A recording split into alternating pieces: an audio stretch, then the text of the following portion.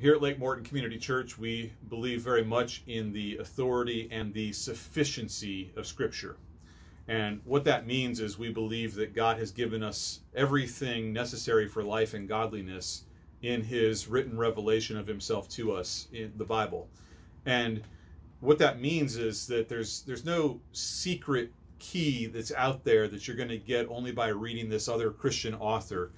There's no key to the Christian life or a secret that's hidden from us in Scripture that you're going to get by going and seeking that out somewhere else. And so it leads to the question, if God's Word is fully sufficient for life and for godliness, for us to know Him and live in relationship with Him, then why do we need other Christian books?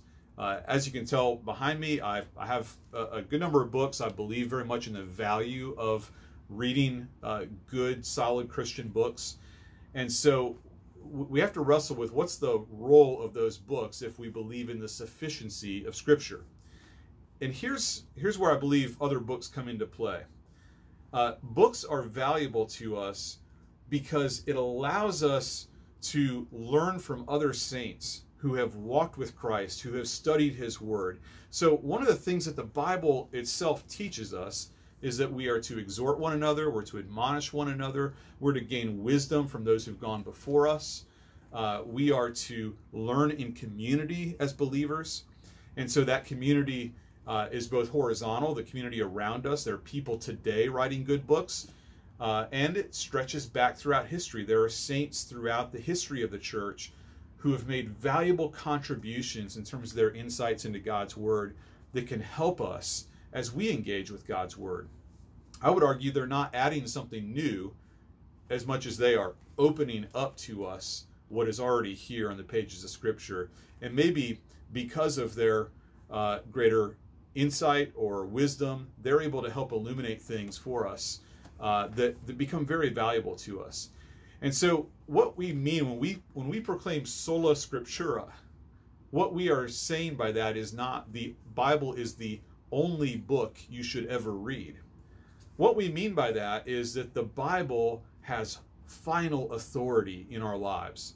That there is no other book that we can hold over the Bible and say, well, that book adds something that the Bible didn't give us, or that book actually is the final authority we're going to rest on, or that author's thoughts are the final authority. No, every book, most books are valuable to some extent and are going to have some things that maybe are not as useful.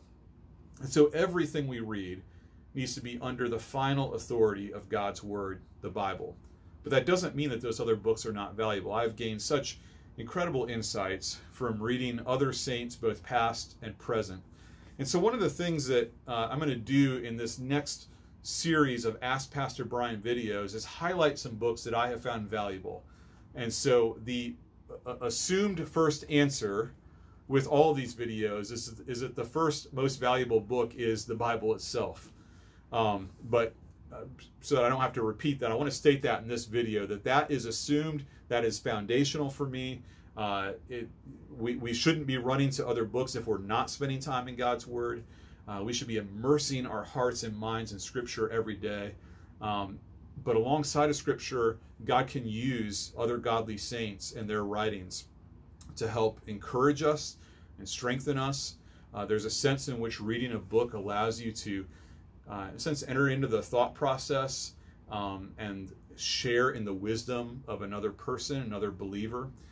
So what I want to do is take some time in these next videos to highlight some books that have been valuable to me. I'm going to start with a video on books on the Christian life that have been valuable, and then kind of go from there, working through issues like prayer, basic doctrine. I forget some of the other things that I mentioned I wanted to highlight books on. I think biographies that have been meaningful to me, but there'll be several where I just highlight maybe 3 or 4 books that have been really valuable to me in that particular area. I hope it's valuable to you. I hope that you find some encouragement in it. Please know that I believe that my books are I always want my books to be read. So if it's a book that I'm not using at the moment, I am more than happy for you to come and borrow that and read it and glean everything from it you can. So books are resources that are to be shared and enjoyed together, and enjoyed in conversation with one another as well. I love to talk about the things that I'm reading. I love to hear from other saints the things that they're learning as they are reading and engaging with those authors as well. So keep looking for those videos, and I hope some of the book recommendations will be helpful to you.